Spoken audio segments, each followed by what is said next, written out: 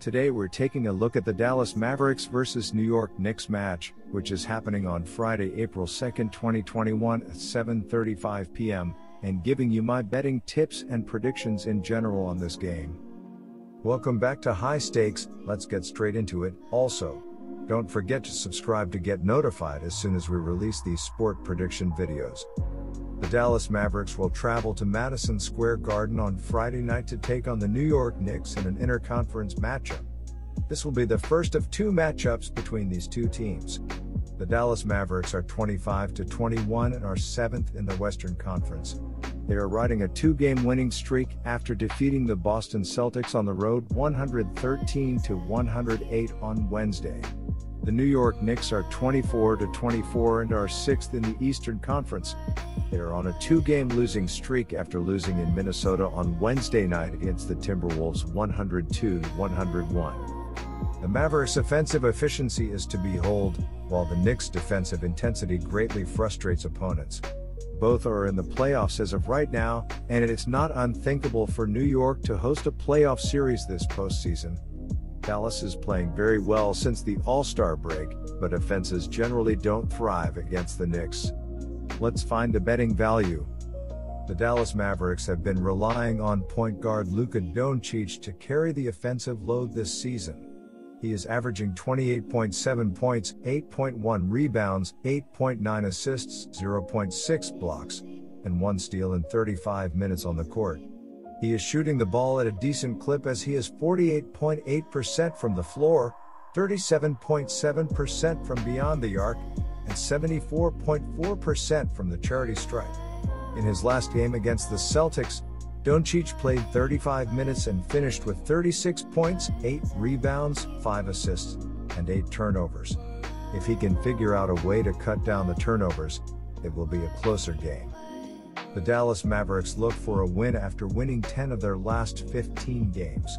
The Dallas Mavericks are averaging 112.2 points on 47.1% shooting and allowing 110.9 points on 45.9% shooting. Luka Doncic is averaging 28.7 points and 8.9 assists, while Kristaps Porzingis is averaging 20.4 points and 8.9 rebounds. Tim Hardaway Jr. is the third double-digit scorer, and Jalen Brunson is grabbing 3.5 rebounds. The Dallas Mavericks are shooting 36.2% from beyond the arc and 78% from the free throw line. The Dallas Mavericks are allowing 36.7% shooting from deep and are grabbing 43.2 rebounds per game. The Dallas Mavericks are an average defensive team this season as they are giving up 110.9 points per game, which is 11th in the NBA. In their last game against the Boston Celtics, they allowed 108 points on 39 of 94 from the field, 11 of 47 from deep, and 23 free throw attempts.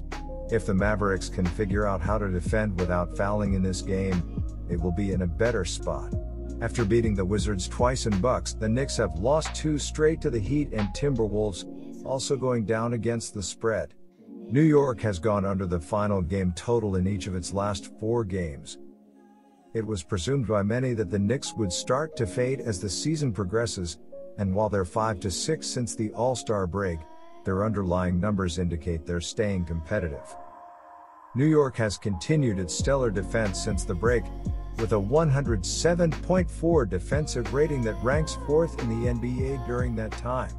A struggling offense has the Knicks' net rating at -0.2 in 11 seconds half games, according to NBA Advanced Stats, during which New York is 5-6.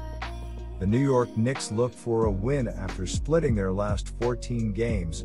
The New York Knicks are averaging 104.8 points on 45.1% shooting and allowing 104.5 points on 44.2% shooting.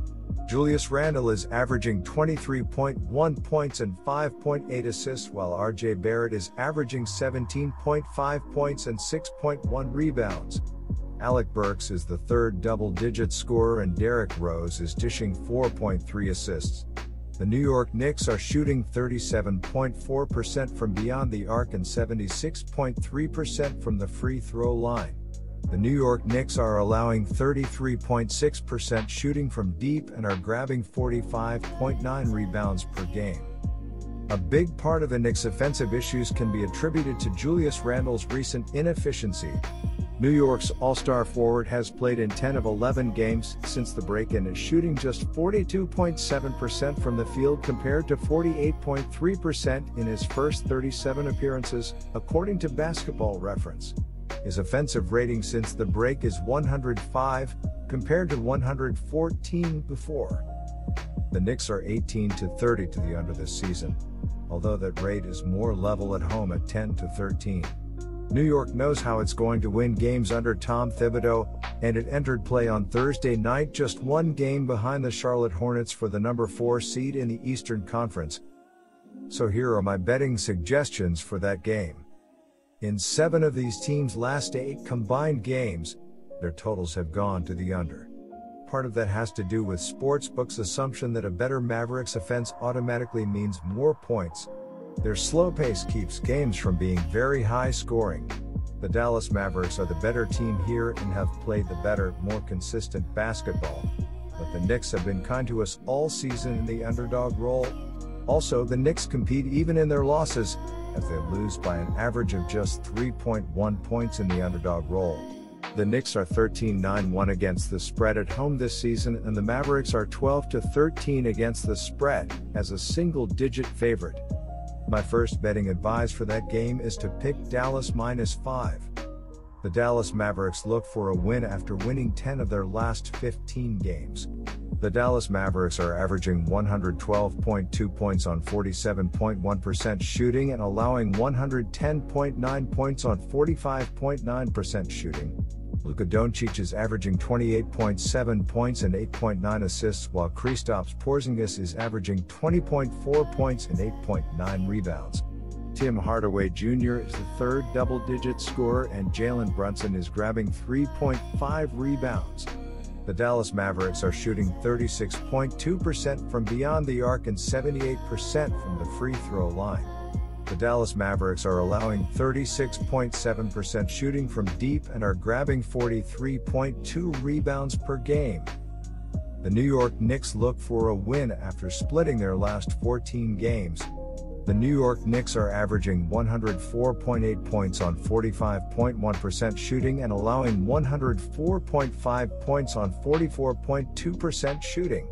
Julius Randle is averaging 23.1 points and 5.8 assists, while RJ Barrett is averaging 17.5 points and 6.1 rebounds.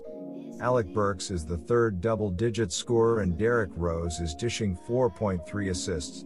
The New York Knicks are shooting 37.4% from beyond the arc and 76.3% from the free throw line.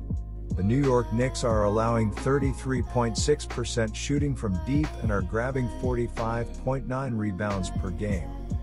Those matchups weren't against the Knicks, though. This is a matchup between the NBA's numbers 25 and 28 paces since the All-Star break. While Dallas is playing better offensively than any of the Knicks' recent opponents, I see value on the under here. Expect a slow-paced, tight affair between two teams trying to position themselves well for the playoffs. My second betting advice for that game is to pick under 213.5. Good luck to all of you. That's it for this video. Stay tuned and stay safe for the next betting tips and advice.